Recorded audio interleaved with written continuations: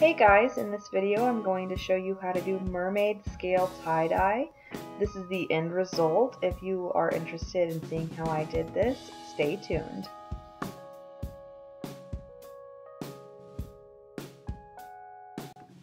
Here are some of the supplies you will need. You can have a dye of your choice. We use Tulip one-step dye. We use cookie cooling racks to drip off the excess dye. And you can have two choices on how you want to tie your shirts. You can have rubber bands or zip ties. You will also need a washable marker to map out your scales. Our kit came with gloves, so if yours doesn't, you will need gloves. We also laid out a garbage bag as our workspace. Here we are showing you what the end result of the tying will look like, and we'll have it on the side for reference. First we have our dry shirt. It'll depend on what dye you use if you need it wet or dry, but she is taking out all the wrinkles as possible with her hands. Next she's going to fold it lengthwise and match it up with the sleeves.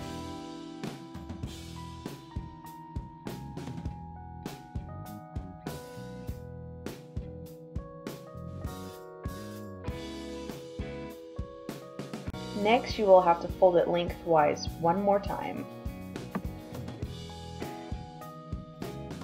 And fold the sleeve inward. Now taking your washable marker, we're going to map out the scales. The scales kind of look like a wave or a Christmas tree pattern. I'll zoom in so you can see it right here. We also did multiple shirts and we went different directions and they both turned out fine.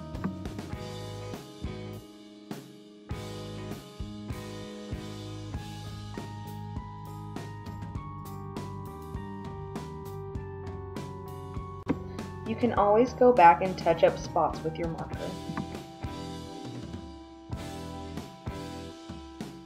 Now you need to scrunch up the line as straight as possible, going with the pattern of the line that you drew.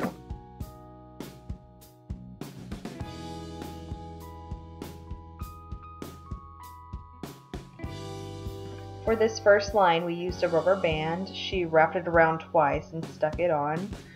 We had better luck with zip ties, so we used zip ties for the rest of the shirt. Here is a demonstration of us using a zip tie.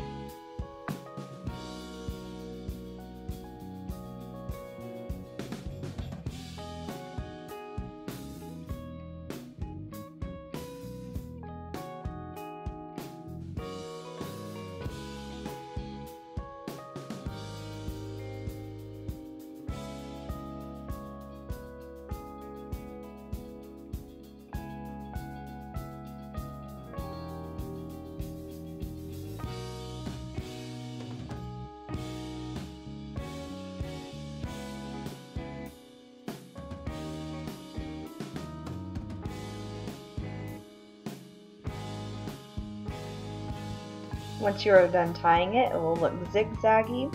Some of these shirts had 8 zip ties and some had 7, but the outcome was very similar to each other and it turned out well.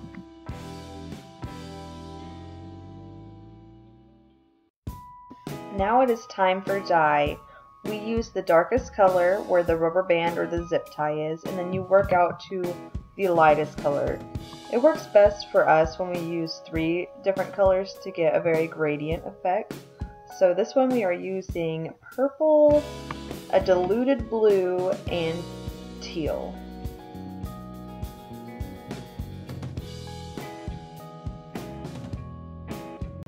So for the blue, you line it up right next to the purple on both sides.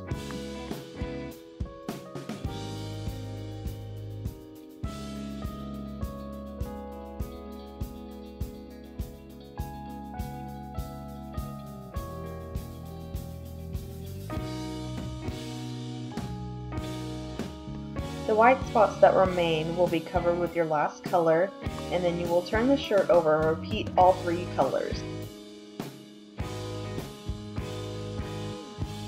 Depending on what dye you use, It will depend on how long it needs to sit. We use the tulip, so it said 6 to 8 hours.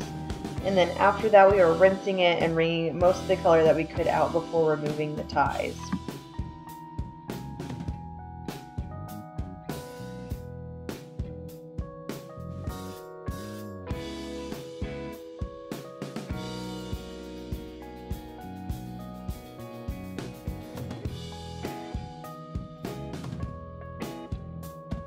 Now that we are finished rinsing, we are removing the ties. We removed the rubber band with our hands and removed the zip ties with scissors.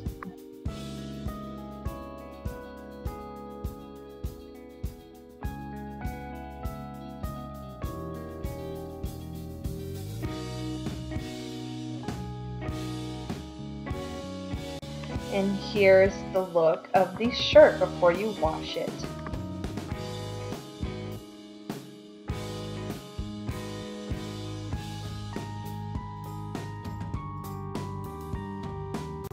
Here is another shirt that we did with different colors so you could see the difference in them.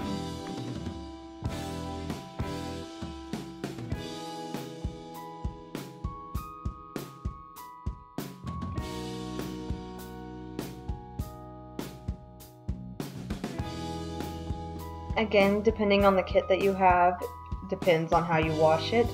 This one we had to wash in hot water with little soap.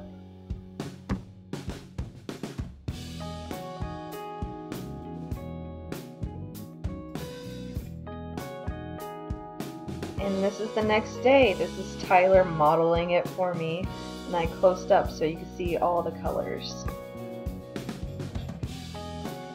I hope you enjoyed this. Let me know if you try this out and if you're successful in the color combinations that you tried. If you like this, please thumbs up and subscribe. Thanks for watching.